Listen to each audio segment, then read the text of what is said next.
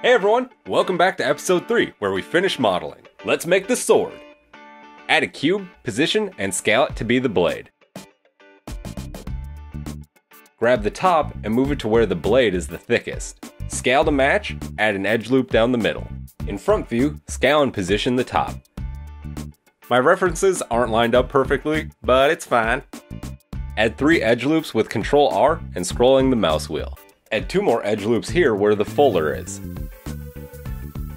Select the groups of 3 vertices along the sides and merge them onto the center vertex. Select these 2 edge loops and scale them along the Y-axis. Move these middle 6 vertices down to the top of the folder. Select these 4 and move them down. Alt-select these loops and double-tap G to edge slide them to about the halfway point. Select and extrude all the upper vertices, make sure proportional is off, and move them up on the Z-axis. Select these 3 vertices, select the middle one last, merge with M at last or center. Do the same with the other side. Delete these inner 5 vertices.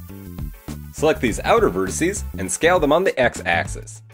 Turn this face into 2 by selecting these 2 vertices and hitting J. Do the same with the other 3 faces.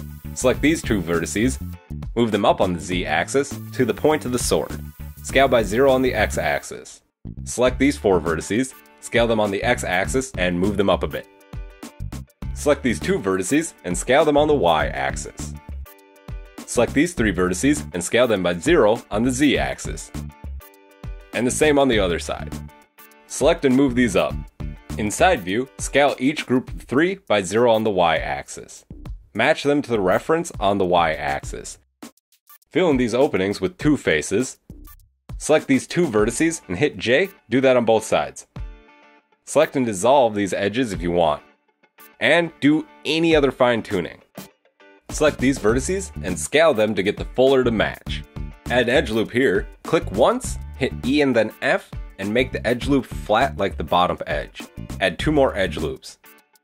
Divide these faces with J, select and delete the 5 inner vertices on the bottom. Select these 4 vertices on each side and scale them on the Y-axis.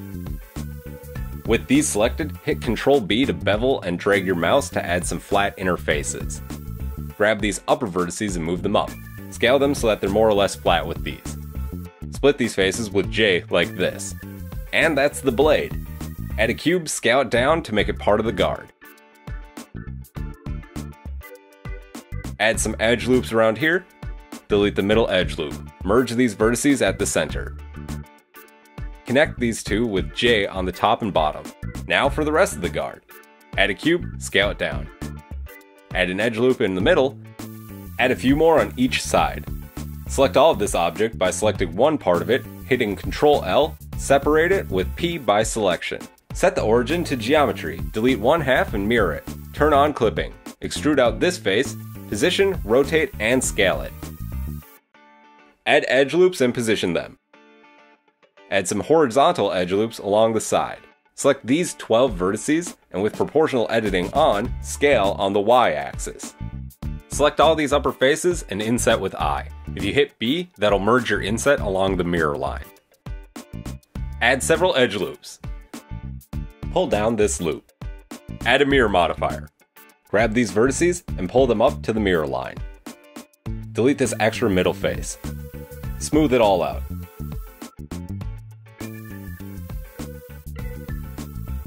Apply the mirror modifier, add a 12 vertex circle, position and scale. Extrude down to make the hilt grip. Add an edge loop, select these edge loops, scale them on the Y and X axis, extrude this upper loop into the guard. Extrude and scale the bottom loop. Add an edge loop and extrude and scale one at the bottom. Select this lower edge loop, hit Shift S, move cursor to selected, add a 6-sided circle. Rotate it by 30 degrees on the Z axis. Extrude down, select and bevel these edges. Scale the bottom vertices by 0. Select the upper edge, extrude and scale a tiny bit. My reference has a pointy pommel, but the image I'm looking at and my final model has a round gem, so oops. Shade smooth and name these objects. Time for the shield. Add a cube, position it. Add an edge loop, delete 1/2 and mirror it. Scale down. Enable clipping and use edge loops to roughly shape this like a shield. Pull back the outer edges to match the reference. You could also use a simple deform modifier to accomplish this curve. Move the middle forward, and get this part at about the halfway point. In object mode, add a plane, rotate and scale it down, enable snapping to faces, add a mirror modifier. Enable clipping, enable project individual elements, and disable project onto self. Extrude and position faces as you go. Add some edge loops, and sometimes you'll have to extrude out an individual vertex and use that to make faces. Just position things with the reference.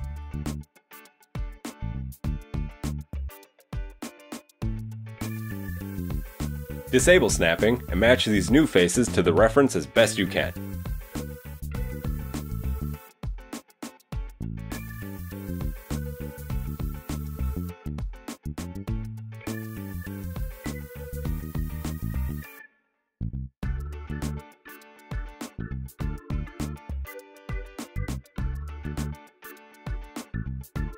To build the shield border's inner faces, with snapping on, extrude these vertices and snap them to the object guide. Connect all of these vertices into faces. Feel free to manually position anything that doesn't look right. The shield guide is too low res to be perfect. Alt-select this edge loop and fill it in with one big face. Using the knife tool in J, divide this big n-gon into faces that will deform nicely into our final rounded shield shape. As you go, edge slide vertices around to smooth out the faces.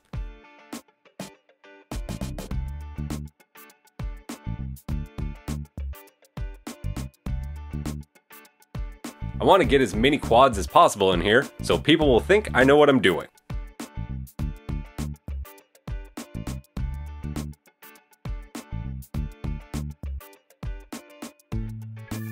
Re-enable the shield guide and add a subdivision modifier. Turn up the viewport display to 2.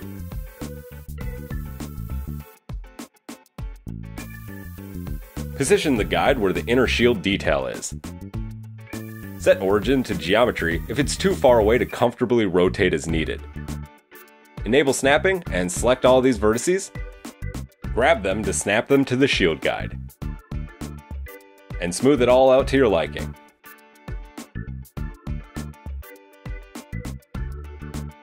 Add an edge loop. Subdivide this edge, add in an edge loop here. Do some edge dissolving and adding with J as needed. Move things by edge sliding.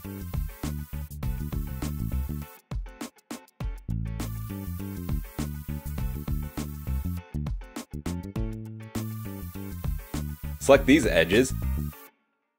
In the side end menu, change the edge bevel weight to 1. Add a bevel modifier and select weight as the limit method.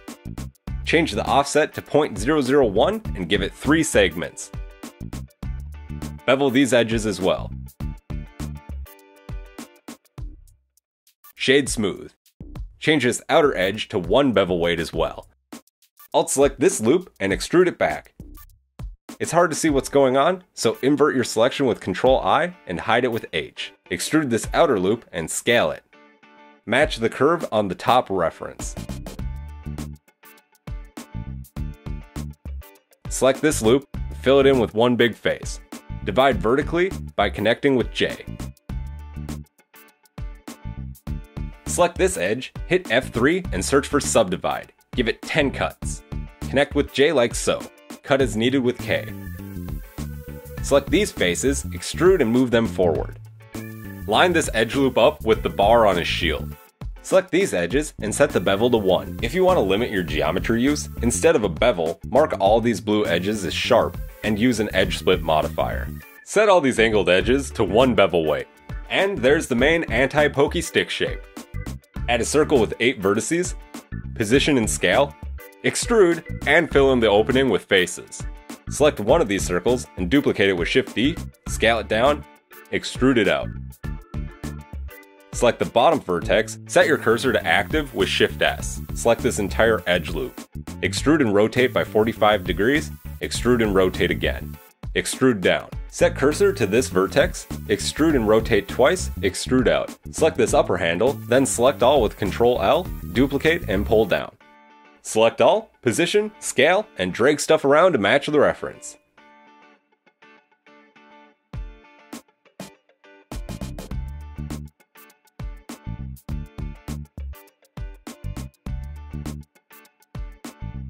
Add a UV sphere, 12 and 12. Scale and rotate by 90 degrees in right view. Delete these back vertices. Rotate by 20 degrees, use the spin tool. Set the steps to 6, set the axis to Y, and the angle to 360 degrees. Check Use Duplicates. Move these into position on the shield. Now let's add the Triforce. Add a plane, select all, and merge at center into one vertex. Position it at the point of the Triforce. Extrude down and over. Select this edge and search for Subdivide under the F3 menu. Unhide with Alt-H. Select all these new vertices and extrude them into the shield. Shape everything and fill in all the triangles.